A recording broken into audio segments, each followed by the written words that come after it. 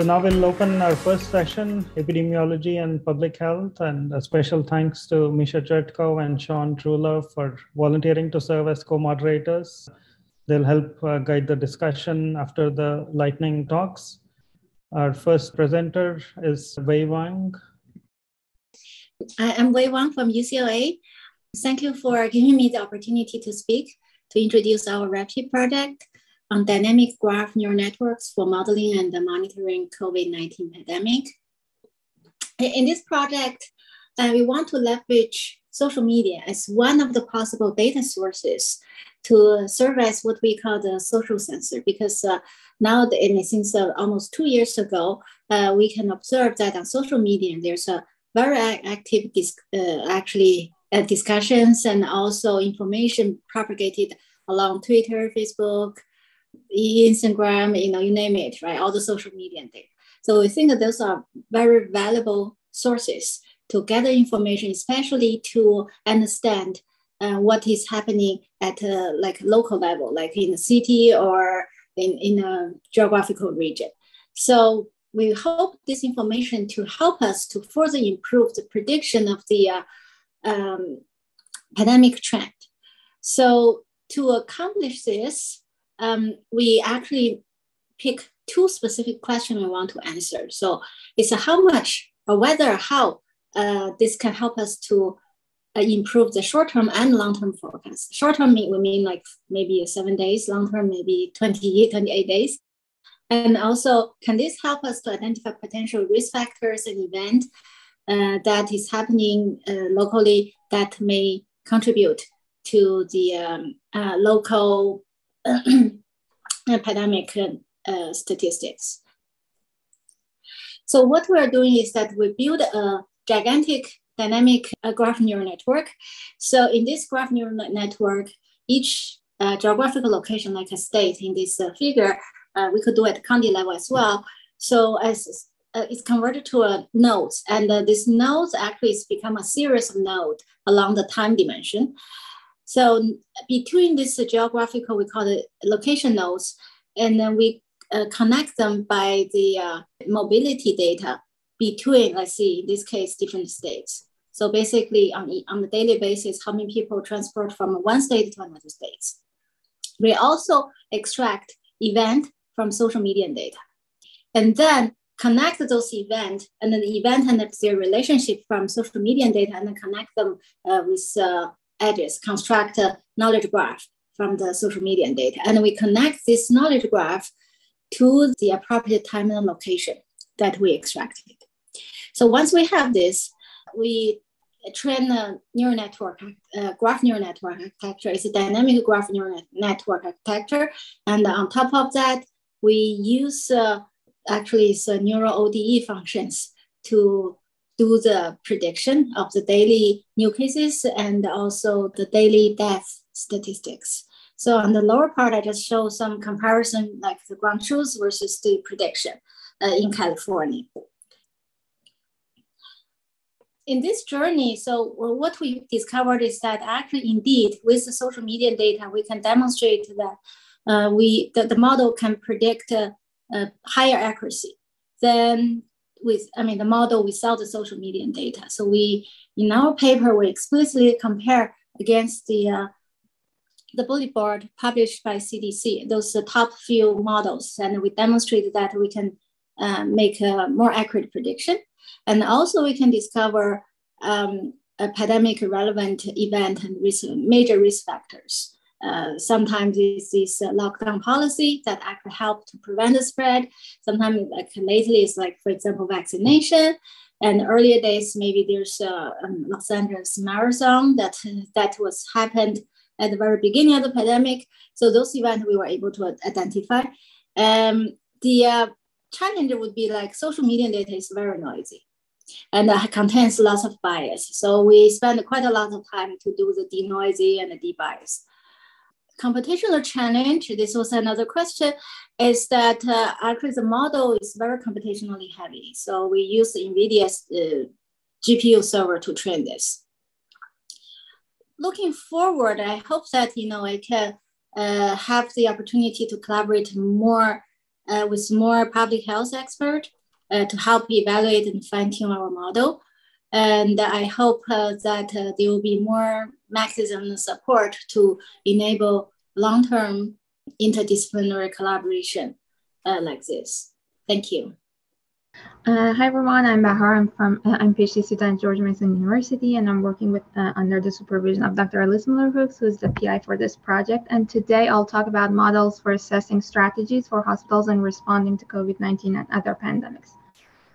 Okay, so the goals in this project is to design a mathematical model to support hospitals and regional administrators to respond to COVID-19 pandemic and other outbreaks.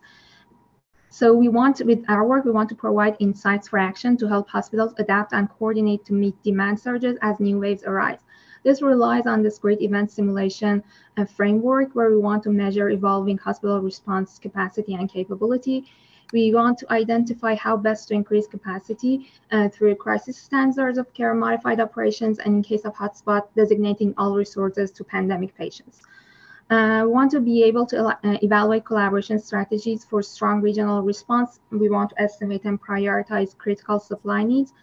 We want to forecast switch points to and from hotspot design as surge ebbs and flow. And finally, we want to be able to quantify the values of flattening the curve.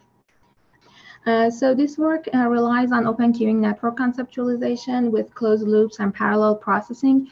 Queuing systems are defined by their customer, servers, and service discipline. Here in our model, customers are patients with priority, servers are hospital units, and the discipline is time-dependent priority queues. This is a discrete event stochastic simulation framework. It's developed in extensive software, which is a simulation software. It includes uncertainty and variability in patient arrival, service times, length of stay, needed resources, and survival and likelihood and mortality. So it's a patient-based, resource-constrained discrete event simulation framework. It replicates a generic 200 urban tertiary hospital. It has 12 critical units. Before the pandemic, we only had 10 critical units, but we added isolation rooms and critical decision units to incorporate the COVID-19 pandemic care path. Okay, so we want to come up with insights for action. We have 4 different surge levels. The getting ready is the pre-pandemic, where there was no COVID-19 patient arrival. The initial onset is where we have few COVID-19 patient arrivals. As we move on and have more COVID-19 patient arrival, we have the outbreak level. And hotspot is where hospitals are overwhelmed with COVID-19 patient arrival. So we want to come up with insights for actions for all of these.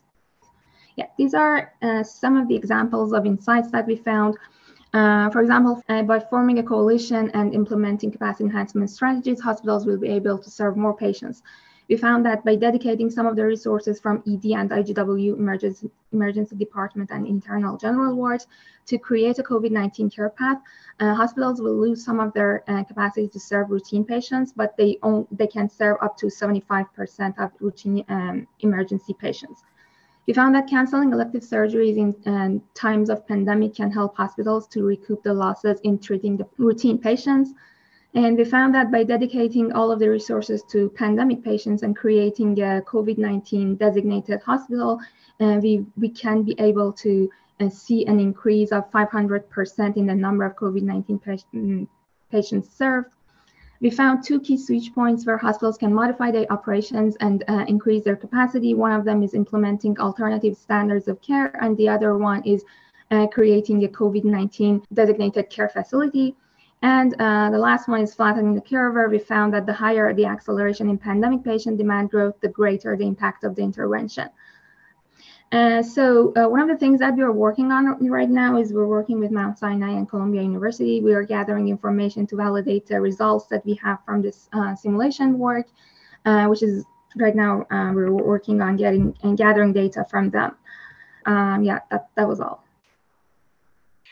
Thank you so much for the opportunity to show our results and to ask for cooperation in this research. We started to work on the SARS-CoV-2 infection pretty soon, and we redirected our activity with helium-ion microscopy from biomaterials to the study of the infection. At the beginning, we partnered with Mount Sinai Hospital in New York, and then with the Public Health Research Institute in Newark. This kind of microscope is not yet well diffused. Few institutions in the United States, public institution, got this facility. There's a lot of advantages. One is that it doesn't use electroconductive coating. So when you study something at the nanoscale, you basically have its true morphology, and you don't have the kind of shadow that the electroconductive coating cast gives to you. So we were able also to make a relative microscopy, because with helium-ion, you have very low bleaching of the fluorochromes. And we were able to analyze the cultures of Merolli 6 cells infected by the virus with a very high detail. So basically, we discovered that during the infection, the cells develop some structure that may allow them to have an alternative route to the famous route that we all know. So there is the extracytoplasmic route, where the virus, these red dots, dock to the membrane of the cell, enter the cell, replicates, exit the cells, and infected other cells. But actually, the cells can develop a way to infect each other without any variants going outside. This may be some implication. Basically, the cells adopt the fusion mechanism. So there is a lot of cell fusion with this virus, which was not present with the SARS-1. Then they develop this structure, the tunneling nanotubes, that is a kind of the key finding of our research. And also they continue to produce a lot of extracellular vesicles, which are not pathologic structures, but actually are a mean of intracytoplasmic transmission of everything. And only the first event, the fusion, can be seen with optical microscopy. So pathologists have reported on that, but the other have been completely overlooked. This free feature can configure a fully intracytoplasmic route of transmission. And that means that this transmission cannot be blocked by antibodies, because there is no virus outside. So if a patient is vaccinated and you have a good immune system, probably the virus will take this other route, and maybe in breakthrough infection and reinfection that we are seeing now, this is the explanation. Another strong and direct evidence is that both three mechanisms, fusion, TNT, and EVs, can be blocked by drugs. And some of these drugs have been empirically tested, and they show their efficacy. So we are actually seeking collaboration to characterize better this tunneling nanotube and testing existing or even new drugs on this route. We are quite happy with what rabbits allow us to achieve. I think we found a new mechanism. We got already a paper in preprint and scientific report. We already presented at meetings, but I think we were quite naive. We were not able up to now to find the progress, the continuation for this research. And of course, we want to find support to better characterize this route. And as I said, characterize drug against this route. Certainly, probably we need help in the field of molecular biology or pharmacology and pathology. And I would say it's probably our fault, but I would suggest that being awarded a rapid and then, let's say, being close to the end, our rapid will end in April, and not having a clear way to continue the research, it's a bit uncomfortable. Thank you very much for your time. Hi, I'm Shaun Truelove. I'm at Johns Hopkins University in the Bloomberg School of Public Health, and I am presenting on our project focusing on projecting possible scenarios of COVID-19 in the United States. And this is both work from our own team to build and produce our model, as well as to coordinate what we call the COVID-19 scenario modeling hub. And so the idea of this hub kind of came out of the lack of focus in the longer term projections during the pandemic. There's been a lot of work to consolidate model projections for forecasts during this pandemic up to last December. through the COVID-19 Forecast Hub. And we really wanted to allow for a platform to integrate multiple projections from different teams in a longer time scale, because there were a lot of questions at that time about, what's the longer term outlook of the pandemic going to be with things like vaccination, changing NPIs, changing variants and things happening rapidly. And so we took the approach of the multi-model combination, producing what we call, or what's called, an ensemble model. And the idea here is really to capture the uncertainty, which there's a tremendous amount of with projecting this far into the future, but capture that uncertainty that comes from the unknowns about the future in terms of, the biology, the behavior, things like that, through our scenarios, as well as the uncertainty that is provided by different model structures, different expertise, different assumptions and things that comes from combining multiple scientists and experts into this process. And so we've been extremely fortunate to have really wonderful teams contributing to the Scenario Modeling Hub during the past almost year. Several are on this call today, so thanks to you all for really making this thing possible. But this gives you a picture quickly of what these projections look like, with multiple colored lines in this figure on the right, demonstrating the different projections from different teams, and those all combining in to give us a sense of the potential for the future. We've had 10 rounds so far, and these rounds have really tried to focus on very timely and important questions that are unknown, and those questions have changed throughout the process of this as the pandemic has changed.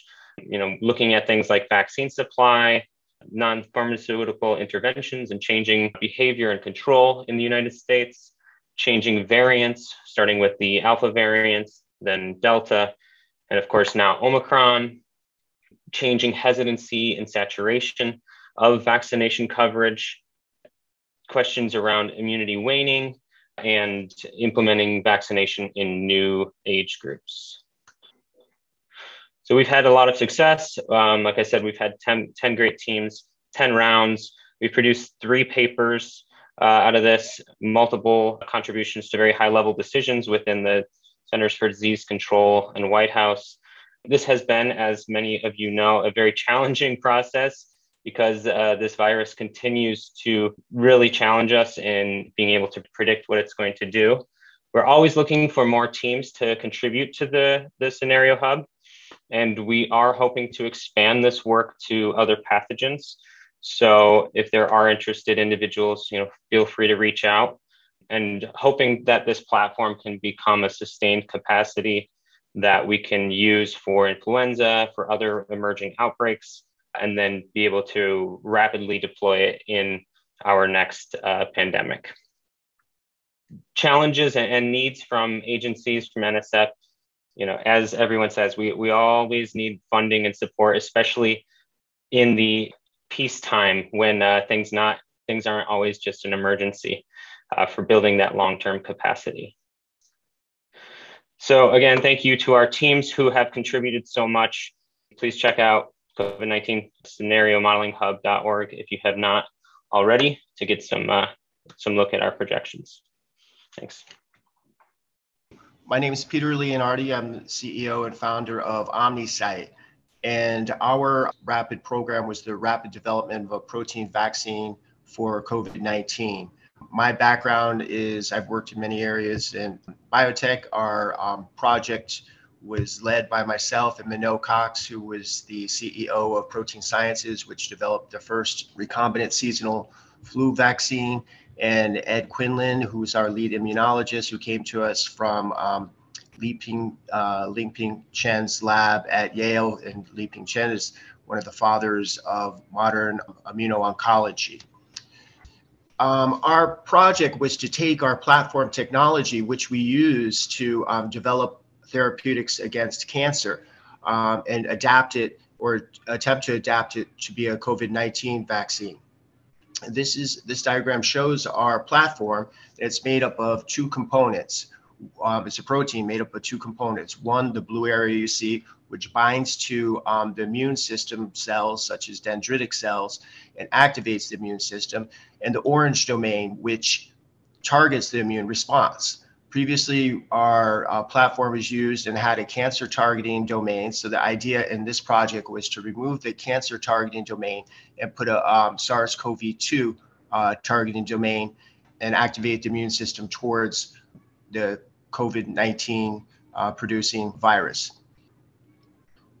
At first, we didn't know if this had questions of whether it would work or not, because our technology is designed to activate a T cell response against tumors.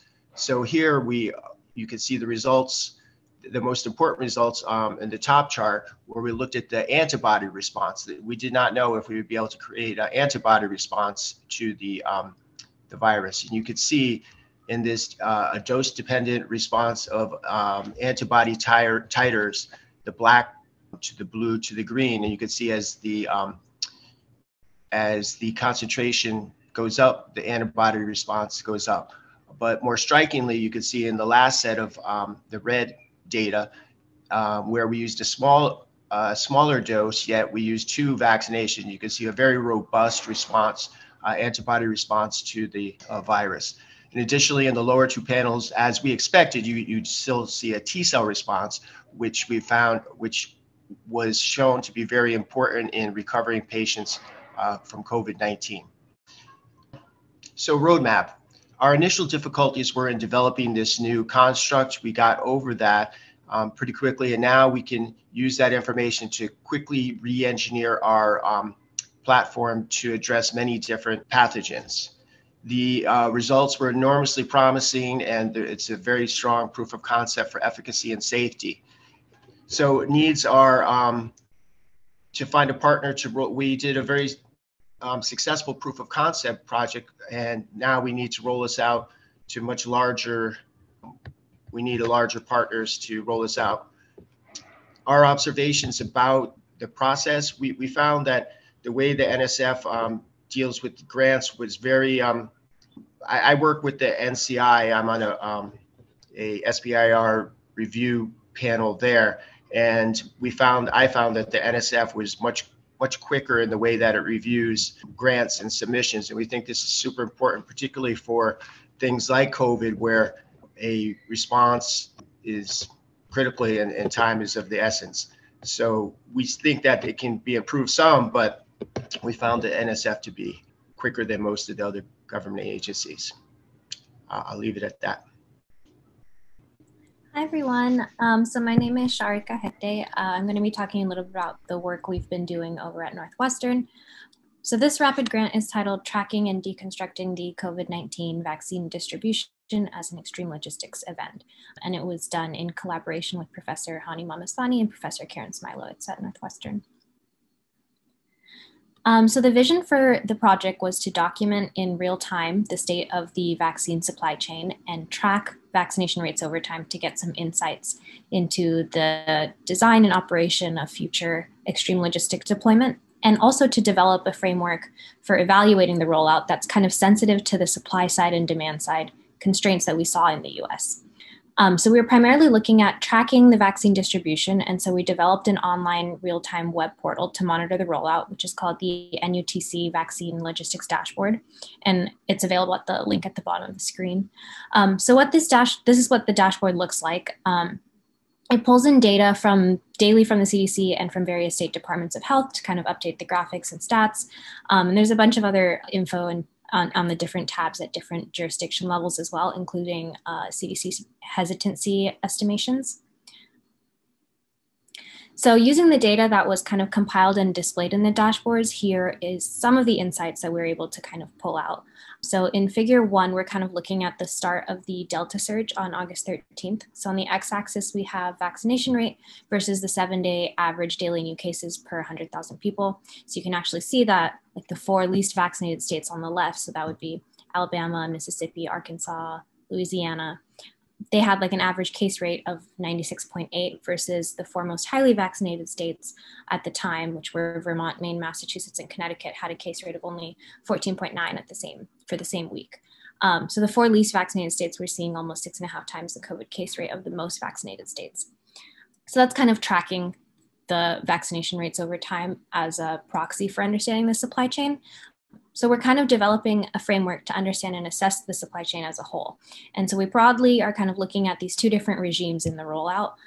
So there's an initial period when the demand for vaccines is exceeding the supply, followed by a period that's constrained by vaccine hesitancy. So figure 2 is kind of showing the number of doses administered in the yellow curve and distributed as the orange curve in the US. And the green line is a characteristic slope of the first regimes where supply constrained, and the red line is a characteristic slope of the hesitancy constrained regime, similar to a queuing model. So we can kind of extract this framework out at different jurisdiction levels. So figure 3 is actually showing it at a county level. So we have it for Cook County, DeKalb County, Georgia, Los Angeles County, and Miami-Dade County. And kind of looking at these characteristic slopes can help us figure out how the supply chain is performing differently in these different areas.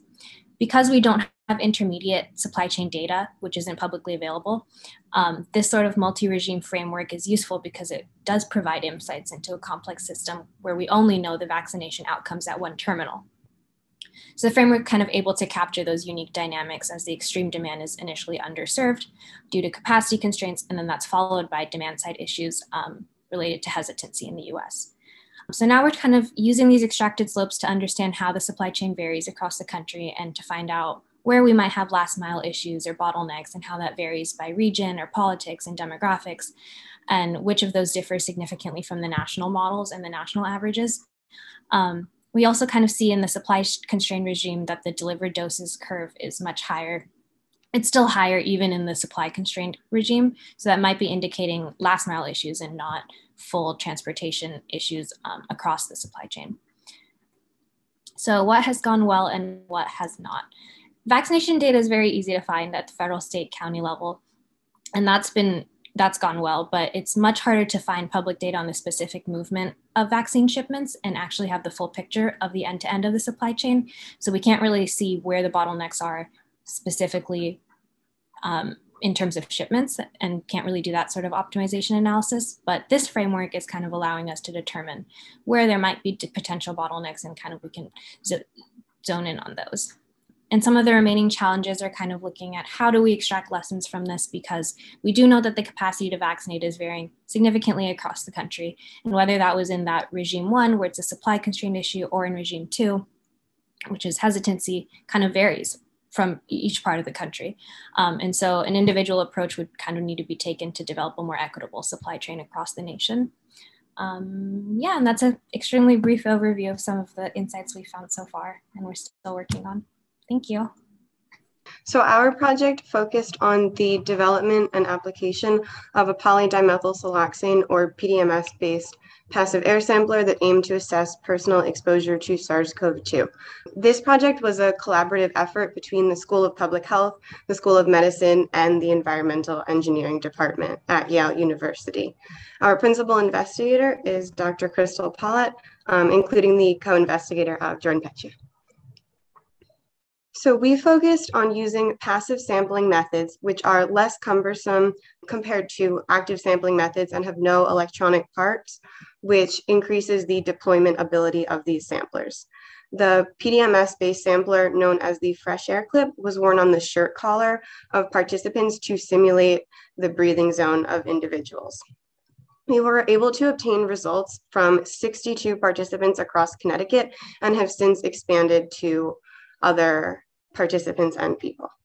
This work can be described in a manuscript, which is currently in review.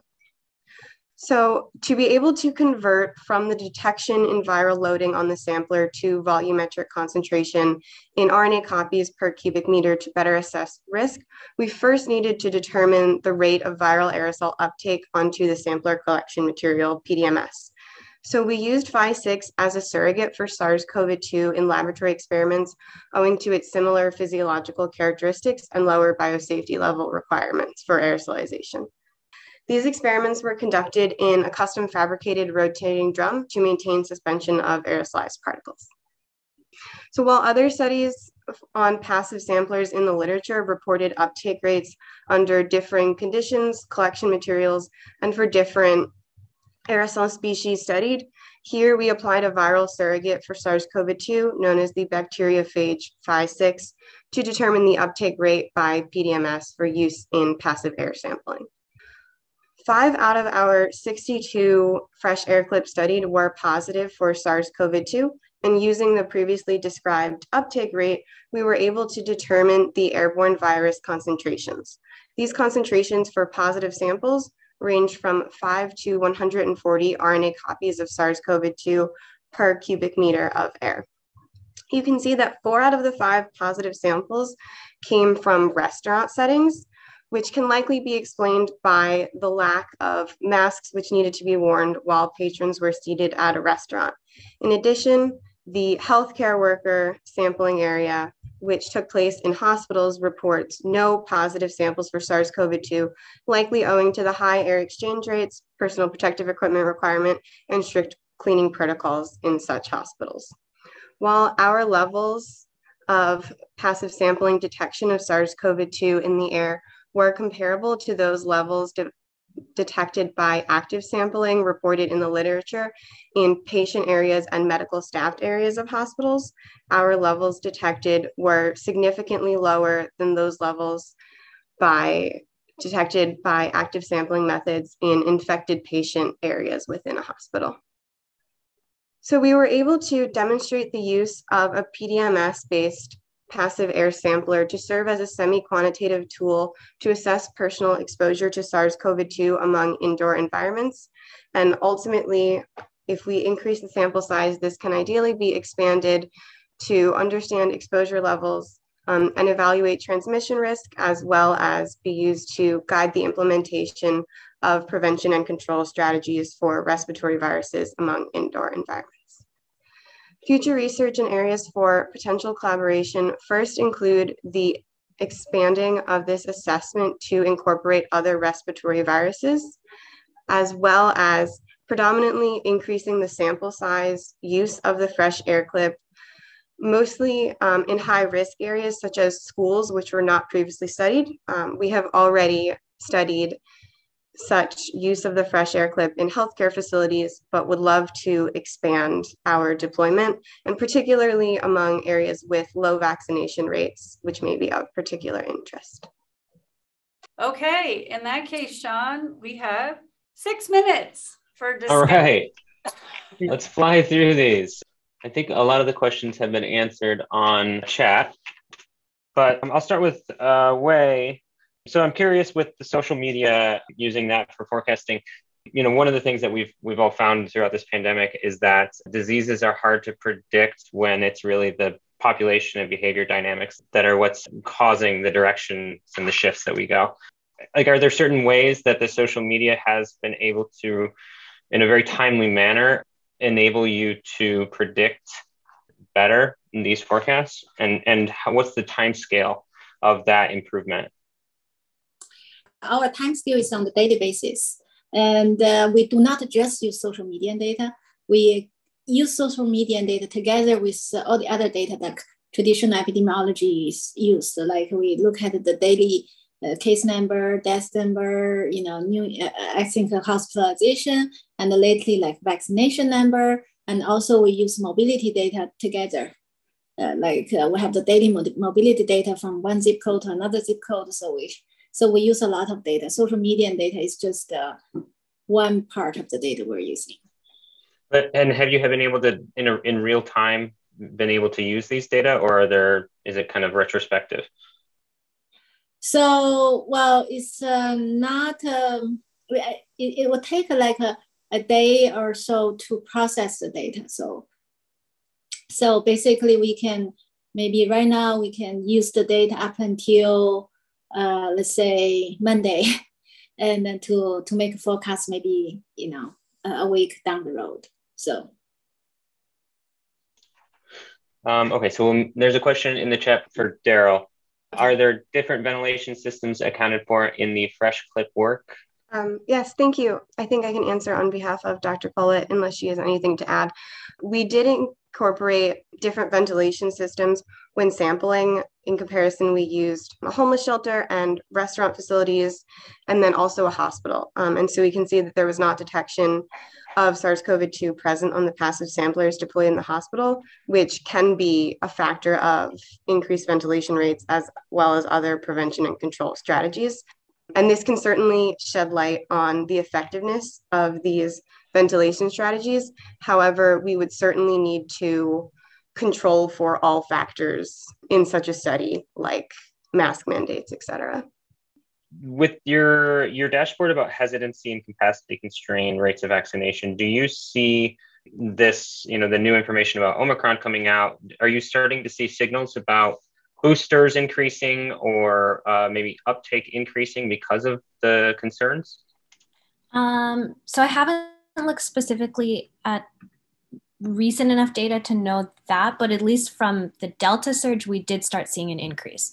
So you actually see the curve kind of going up in the supply constraint, and then it levels off at this hesitancy constraint. And then once Delta started, we actually did see an uptake in vaccination rates again. And so we've only highlighted these two regimes, but I think the framework is supposed to be more of a multi-regime where you're kind of looking at how this supply chain is evolving over time. And I suppose you can probably track boosters with that, as well as potentially the modified vaccines that Pfizer and Moderna plan to put out. Yeah, I think you can start drawing like separate curves for all of those as well and kind of take out the different regimes from that. Yeah. Very cool. All right, looks like we got to move on. Thanks so much. Thank you.